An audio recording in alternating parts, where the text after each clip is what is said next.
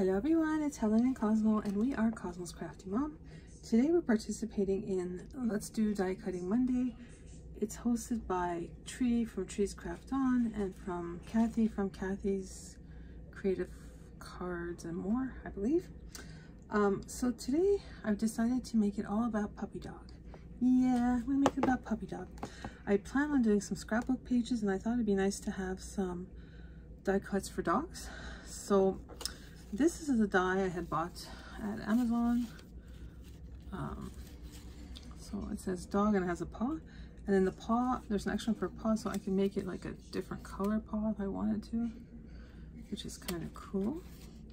So I did these ones, and then I also did these ones here. So I have them ready to go when I'm ready to do a scrapbook page.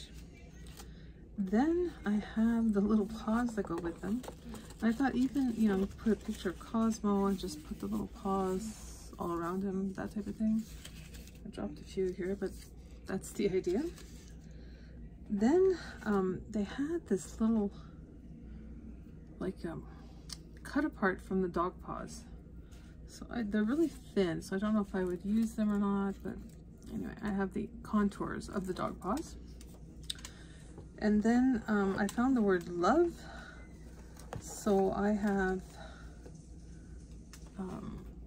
cut out the word love. And what's really cool about this die is that it has like little hearts when you cut it out, which is really, really fun. The word love.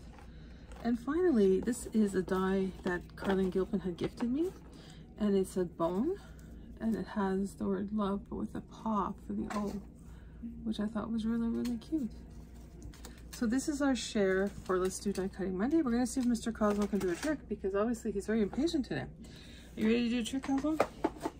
So if you like this video, please give Cosmo and myself a paws up. Thank you, Cosmo. Other paw. Thank you, and paws up. Cosmo and I would be so happy and delighted if you subscribe to our channel and joined our crafty family. Till the next video, everyone, take care. Bye.